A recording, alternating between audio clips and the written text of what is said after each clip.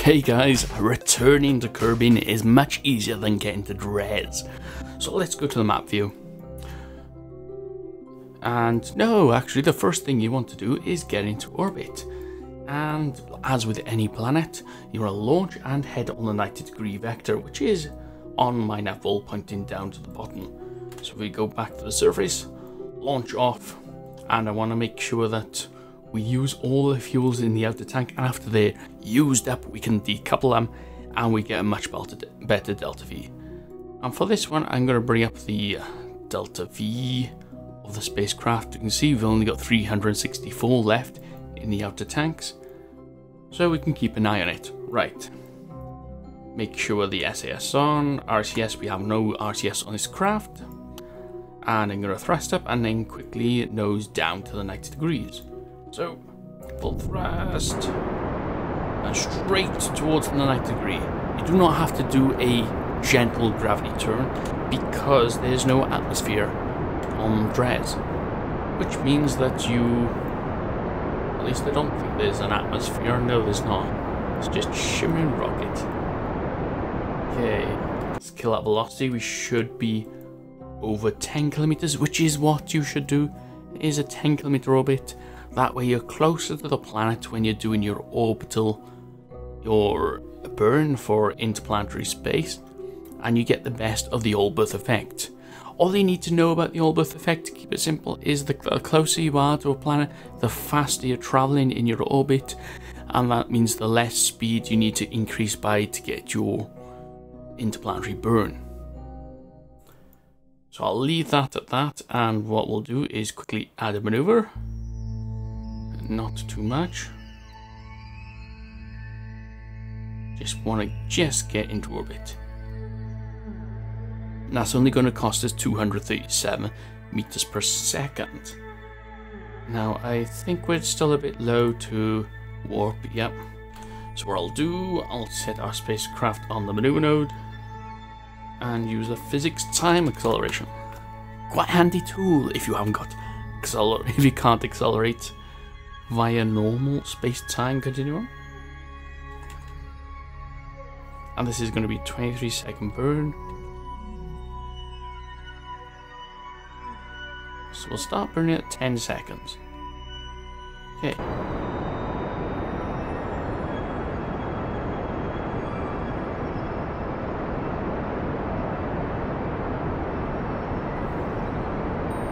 The outer tanks are emptying, we can stage now.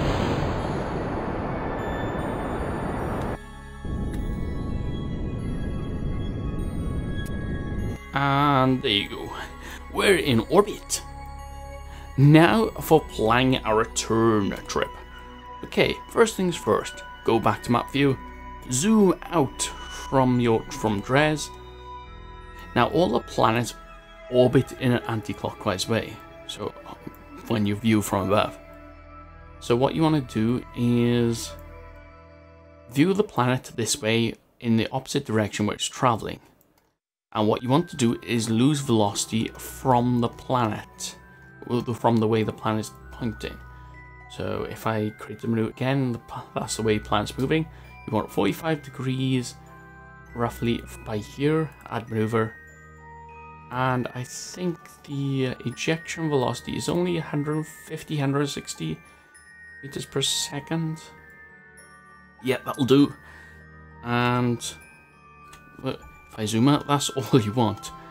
And now because we're throttling away in the opposite direction that the planet is going, that's going to reduce the orbit height and bring us closer to Kerbin. But again, we got to do things like, if I set Kerbin as a target, change our angle, our inclination of the planet. So that will be next. However, we've got this maneuver to do first. So if again I go to that maneuver, and this time here, we should be able to fast forward to our maneuver. Okay, so now that the burn is complete, if we come back to map mode, zoom out, And here we have the descending node and the ascending node. Now, which one's going to be quickest? I click 4 years to that way, side, and I click on here. How long is that? 1 year to this side. So we're heading in this direction. Now, if we add a maneuver directly on the descending node and use the up vector, let's get rid of the Kerbal engineer. What you're looking for again is for the ascending and descending node to swap out. If you want fine control, again use the mouse wheel over the nodes and then twiddle up and down. And a little bit fine this is, but if we do it right, you should get about 0. Hey presto, we can transfer to our next orbit. Okay, again though, I suggest you just fast forward to sphere of influence change, because that is going, if you go too fast through your sphere of influence, you are going to mess up your orbit, because the calculations are not going to be correct within the game.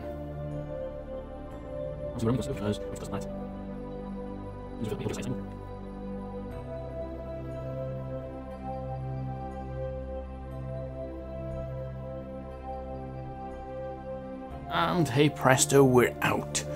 Okay, let's go to our maneuver and I will see you on the other side.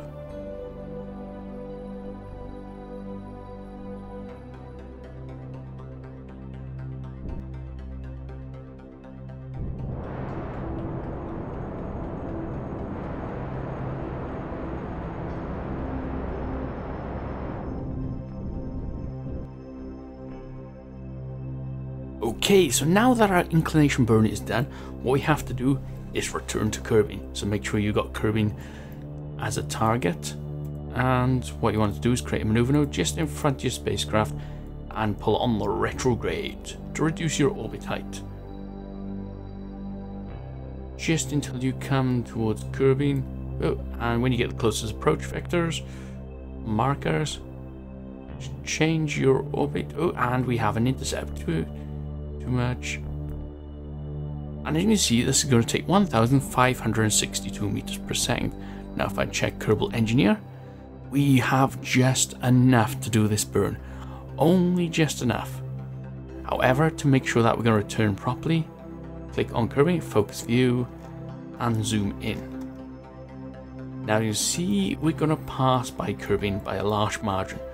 So again, get your maneuver node up and use the mouse wheel to play with the plus and minus until you get, well, got high over there. Just play with the inclination and then just basically play with it until you get an intercept.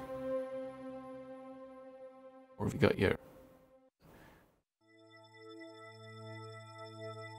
Okay, we've got an intercept that hopefully will work for us.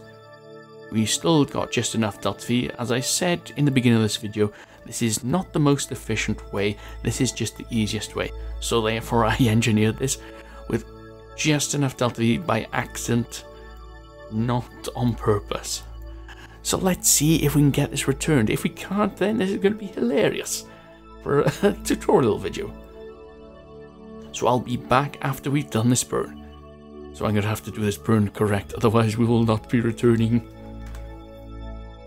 Well, if you're like me and you have burnt your burn and you find you're going to escape the planet, well, don't worry, there is one thing you can do.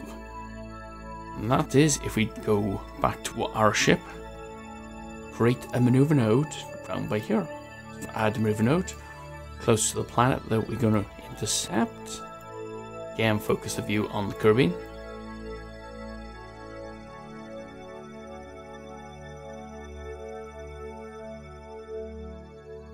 And we should be able to use the radial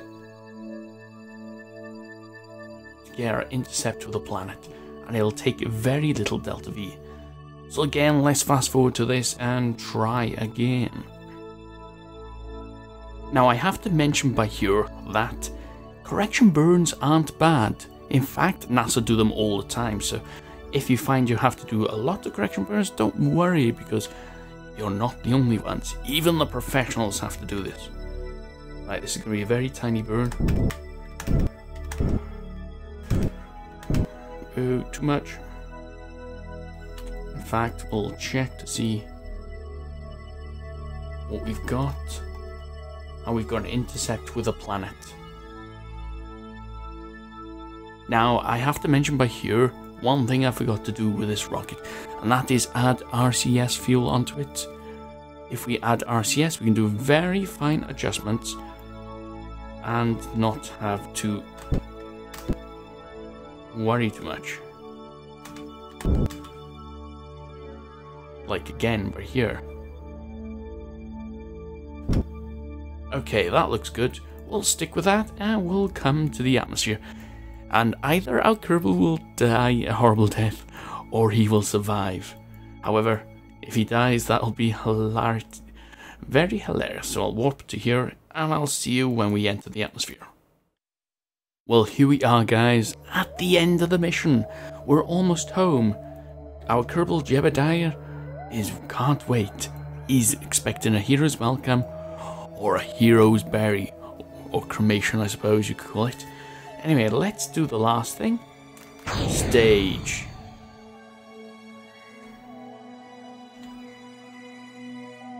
That'll go off before us. Let's check the map to make sure that we're not going to miss the atmosphere from that staging. And no, we're going to hit the planet. So let's go ahead and fast forward. So I'll warp here.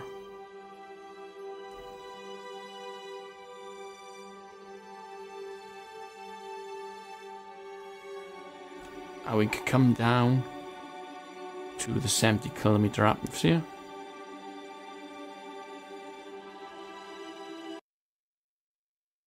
And we're in the atmosphere. Now make sure that your probe is pointing retrograde so we can enter the atmosphere.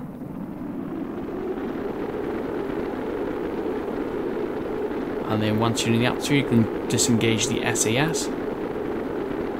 And hopefully we haven't got too much of a steep decline into the orbit that we will survive. Let's keep an eye on the ablator.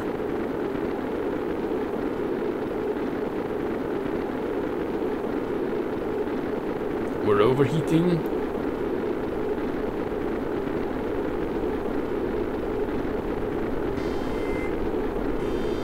We're in the red.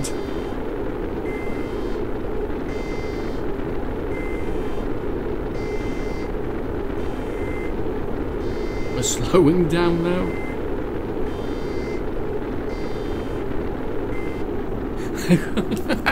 And we have survived. Ladies and gentlemen, Kerbalauts alike, Jebediah will survive this. All we have to do now is, it's unsafe to deploy the chute at the moment.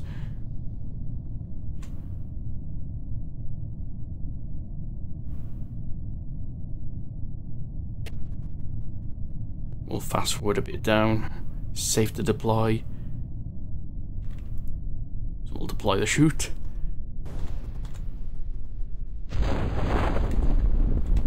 And we'll quickly come down to the surface.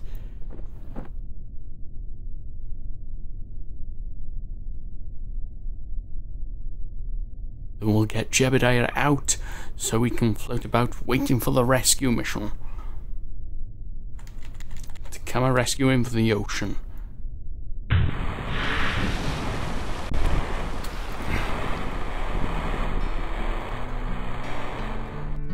So ladies and gentlemen, that is how you get to Dres and back safely. Admittedly, I engineered the rocket with only just enough Delta V for this mission. However, that you can remedy yourself by adding extra tanks or extra, well, go engineering. Show your ingenuity. And we'll show the Kerbals what you're made of. Anyway, I'm Orbiter. This is a Dres tutorial. Trust me, I'm an engineer.